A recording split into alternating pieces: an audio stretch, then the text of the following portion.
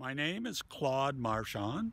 I've been a parishioner here at Holy Name and Assumption since '67. I love the community. It's vibrant, it's alive. I'm hoping and praying that we will restore Assumption Church. It's most important. It's the greatest historical building that we have in the area west of Montreal. Mr. Mullins did an excellent job of tabulating everything of historical value that has gone on.